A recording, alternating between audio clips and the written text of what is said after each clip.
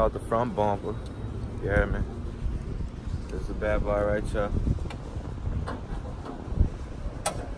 I got the fog lights already in the car.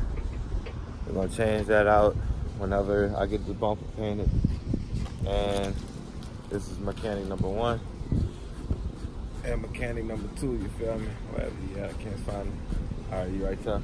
I got a car coming down the road. But anyways, and we're gonna install this again. I got a vote for upcoming video, son. I got a vote for upcoming video. Cold air intake, son. We gonna be putting a cold air intake in that bitch, man. Yeah, from here Something first. Small, but that bitch gonna up your horsepower, though, man. Oh yeah, cuz you already know the deal is. Get this off so I can go to the paint shop, get it painted up, and put it back on. All right, lift up, pull up. All right, it's better you. All right, don't go too far back. They got this connector right here, wherever they connect that.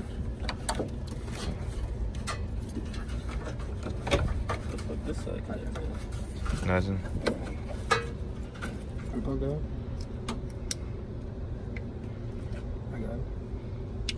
Yeah, you know it to be kind of tight.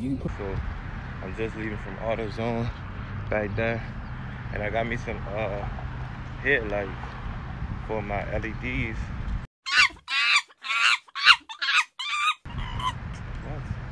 I got me some headlights for my headlamps. I got the H7 versions because these prongs right here is gonna fit inside the wiring that I have for the headlights, because apparently I wanted to do the HIDs, but in order for me to get the HIDs, I'd have to get a blast and all that other stuff, and nobody carries that.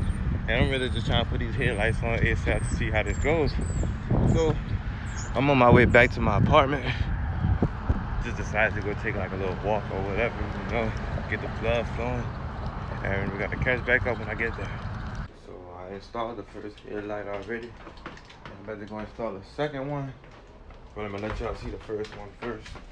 And I'm trying to record myself installing this one, but I doubt it because where my car parked at, it's probably gonna be hard for me to actually do that. You feel me? So yeah, this is the first headlight in there. I didn't screw it all the way in, but this is what we're working with.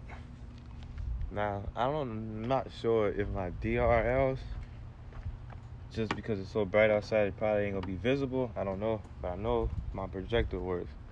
So that's a good thing. I know it works. It's just I don't know about the DRLs. My turn signal works too. And I don't have a RS, so you technically don't need a RS to non-RS, some shit like that, harness that I've been seeing on Google and stuff like that. I don't think you actually need that.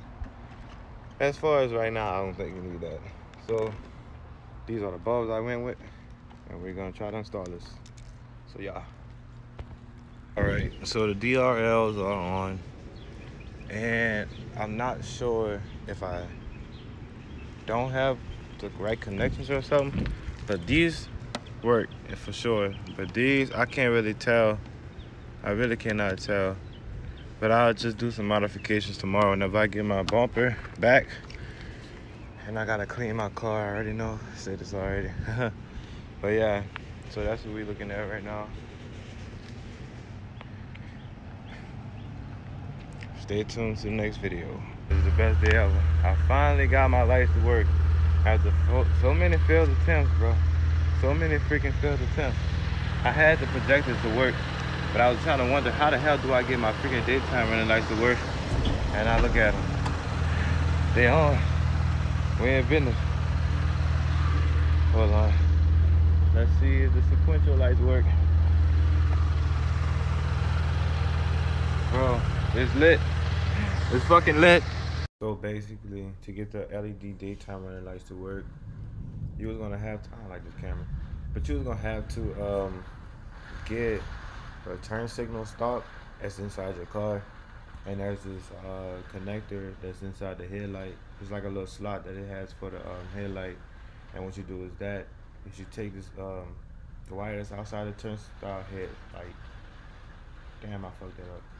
But you're gonna take this wire that's outside of the headlight that you just brought, and the headlight that comes in your car, you take that headlight out, like you actually pull a bulb out of that, and because you can see how the bulb is made, it's like this little wedge that sticks inside the hole, and you take that bulb out and you push the wire. The wire actually looks like the bottom of the bulb that comes out the headlight. You take that wire and you put it inside of the turnstile stalk inside of your car, and then it's like a light bulb. Like that whole section right there is a light bulb.